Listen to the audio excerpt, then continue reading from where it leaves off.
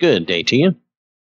We have been reading in the book of Exodus. Now, we have read the last time, Exodus chapter 18, where Jethro, Moses' father-in-law, came and brought his wife and his sons and visited and shared some insight with Moses to help him build a better, we'll call it a better judicial system, so that Moses would not have to hear every single case of conflict between the people. Let me just read the last couple of verses here. So Moses listened to his father-in-law and did everything he had said. Moses chose capable men from all Israel, and he made them heads over the people, rulers of thousands, rulers of hundreds, rulers of fifties, and rulers of tens. They judged the people under normal circumstances. The difficult cases they would bring to Moses, but every small case they would judge themselves. Then Moses sent his father-in-law on his way, and so Jethro went to his own land. Now that's the end of Exodus chapter 18, which was really all about the way Moses was trying to hear all the cases, all the conflict, and resolve all these disputes. I believe that God sent Jethro to try to simplify this and make this a little easier for Moses, because it was just too much and it was too time-consuming for him to hear every little case. Now we're ready to read Exodus chapter 19. I am reading in the Amplified Bible, and this is Exodus chapter 19. In the 3rd month after the children of Israel had left the land of Egypt, the very same day they came into the wilderness of Sinai. When they moved out from Rephidim, they came to the wilderness of Sinai, and they camped there.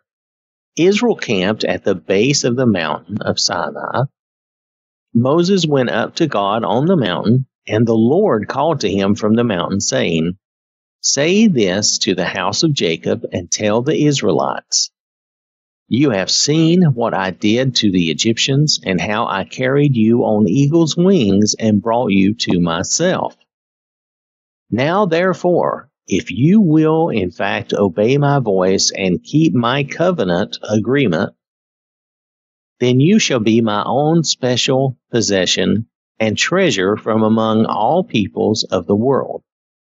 For all the earth is mine, and you shall be to me a kingdom of priests and a holy nation set apart for my purpose.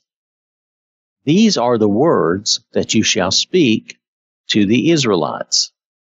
I want to pause there for a moment, and I want to refer us back to, I don't remember the exact verse, but back over to Peter's epistles. He mentions also that we are a special people, a special priesthood. And I think that comes partly from this, in that this is God's covenant. As this is God's covenant with Israel, so is this. We are a part of this covenant. We've been grafted in as Gentiles. And so that now this covenant, this part of the covenant applies to us. So we, as the children of God, are also a kingdom of priests and a holy nation set apart for God's purpose. And Peter does mention this, and I don't remember the exact verse and place, but you can find this in Peter's epistles, one of them where it will say, he says something very similar, that we are a special royal priesthood for God. So I think that's interesting, but it's something that shows how we've been grafted in, and now how a lot of these things, when we look in the Old Testament, we want to say, well, that's the Old Testament, that's the Old Covenant with the Israelites, it doesn't apply to us, but all of this rolls forward. The Lord Jesus, he completed this covenant, but he didn't do away with that covenant. We are still to be the embodiment of the covenant with God. And this covenant, while the covenant has changed somewhat in that we have a better, freer covenant, a lot of this, the heart of the law has not changed. The heart and the spirit of things and the way we are to be and the way we are considered by God has not changed. We are still his children, his priests in this world. We are the ones who have to follow God's will and be a holy nation for him, meaning that we are setting ourselves apart from the rest of the world.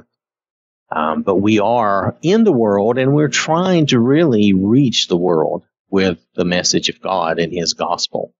All right, I'm going to continue on. So Moses called for the elders of the people and told them all these words which the Lord commanded him. All the people answered together and said, "We will do everything that the Lord has spoken." And Moses reported the words of the people to the Lord.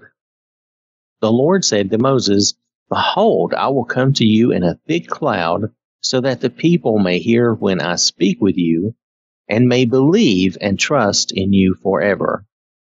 Then Moses repeated the words of the people to the Lord.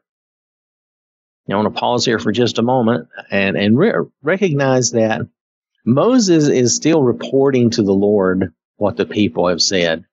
Now, we know that the Lord knows what the people have said, but much like he wants us to pray and have that conversation and relationship with him, that's what he's trying to establish here with them, a conversation and a relationship with them so that he's not so distant, not so far away. So he's bringing himself closer in a thick cloud so the people can hear when he speaks with Moses. He's trying to be closer with them and closer to them in a very reassuring and faith-building way. Because he says, "Here, I'll speak with you and may believe and trust in you forever." He's trying to help build their faith and build their trust. To them, here they're out in the wilderness and they're in a new kind of scary life. For them, everything has changed. We sometimes we make fun of them. We give the Israelites a hard time, but everything has changed over the past, third month after they left Egypt. So here we are 3 months later. Their whole world, their lives have totally changed, completely different. And, they need this reassurance. They need this faith building from God. And that's what God is trying to do. He's trying to give them that faith. So moving on, the Lord also said to Moses, "Go to the people and consecrate them today and tomorrow. That is, prepare them for my sacred purpose, and have them wash their clothes and be ready by the third day, because on the third day the Lord will come down on Mount Sinai in that thick cloud, in the sight of all the people. You shall set barriers for the people all around the mountain, saying, 'Beware that you do not go up on the mountain or touch its border. Whoever touches the mountain must be put to death. No hand shall touch him, that is, no one shall try to save the guilty party, but the offender must be stoned or shot through with arrows. Whether man or animal that touches the mountain, he shall not live.' When the ram's horn sounds a long blast, they shall come up to the mountain." So Moses went down from the mountain to the people and sanctified them for God's sacred purpose. And they washed their clothes. He said to them, "Be prepared for the third day. Do not be intimate with a woman." So here they had to really set themselves apart. They had to get clean as you could be, in the wilderness, and wash your clothes and do all those things so that they would be prepared. So it happened on the third day when it was morning that there were thunder and flashes of lightning, and a thick cloud was on the mountain. And a very loud blast was sounded on a ram's horn, so that all the people who were in the camp trembled. Then Moses brought the people out of the camp to meet God, and they stood and presented themselves at the foot of the mountain. So here, this is something, they're all coming out to stand at the foot of the mountain and present themselves to God. Now, this may be partly where we get the idea, the idea of this is holy ground. We're coming to meet God. We're coming to worship God. This could be the idea where we get kind of the idea where we kind of get all cleaned and gussied up, as they used to say, for church. We would get all, we would want to be clean, and we would want to be looking our best to go and worship God, because we felt like that's when we were going to meet and be with God. Of course, when we do that, there's nothing wrong with that. That is a good thing that we do that, but we're kind of missing the point if we don't stop and think about that for a minute. God is not at the church building. I just want to make this clear. God is always with us wherever we are. So God is always there with us. He sees and knows everything, and He's always there. He's with us, and He's for us at all times. It's fine and it's good that we do get cleaned up and dress nice and go to church looking good. I don't think you have to be extravagant or extraordinary or do anything really extreme, but just look nice and clean and presentable so that you can be among the congregation and, not be smelly or anything like that. And then you can worship God together, and it just makes it all a much nicer and very special thing. But just be aware and just remember that God is not in the church building. God is in you and with you wherever you are. Just want to mention that. But this idea may be where we get the idea, some of the old Israeli practices may be where we get the idea of like, well, we want to be cleaned up. We want to be nice and presentable for church. When I was a kid, I wondered about that. I didn't understand. Mount Sinai was wrapped in smoke because the Lord descended upon it in fire. Its smoke ascended like the smoke of a furnace, and the whole mountain quaked violently. And it happened as the blast of the ram's horn grew louder and louder. Moses spoke, and God answered him with a voice of thunder. The Lord came down on Mount Sinai to the top of the mountain. And the Lord called Moses to the top of the mountain, and he went up. Then the Lord spoke to Moses, "Go down, warn the people so that they do not break through the barriers around the mountain to the Lord to see me, and many of them perish as a result. Also have the priests who approach the Lord consecrate, sanctify, set apart themselves for my sacred purpose. Or else the Lord will break forth in judgment against them and destroy them." Moses said to the Lord, "The people cannot come up to Mount Sinai because you warned us, saying, 'Set barriers around the mountain and consecrate it.'" Then the Lord said to him, "Go down and come up again, you and Aaron with you, but do not let the priests and the people break through the barriers to come up to the Lord, or he will break forth in judgment against them and destroy them." So Moses went down to the people and told them again about God's warning. So here, God is saying, let's just, let's make sure, let's be absolutely clear. Let's go down and tell everybody again. He's warning them. He doesn't want them basically to get themselves killed.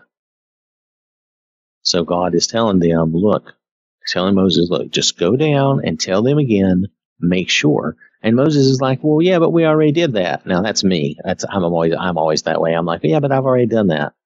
But here, God is telling Moses, just go down and do it again. Just be safe. Let's make sure. He doesn't want to have anyone be killed or be destroyed. And this is another sign of his concern for them, and thus his concern for us, that he didn't want them to be killed or destroyed. He wanted them to have a chance.